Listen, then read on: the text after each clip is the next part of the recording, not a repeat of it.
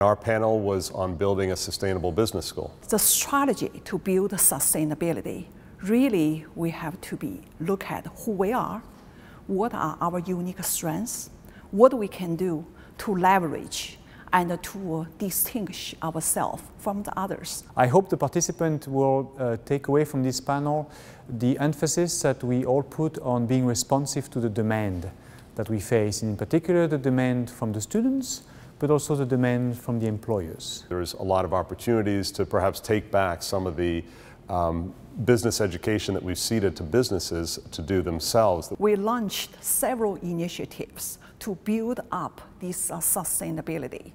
One of them is about integrate the trend of industry into our curriculum. This approach not only helps us to enhance the relevance, but also give us opportunity to train our students to become more alert and to have a more vigilant mindset to respond to the emerging business issues and the dynamics of a global marketplace.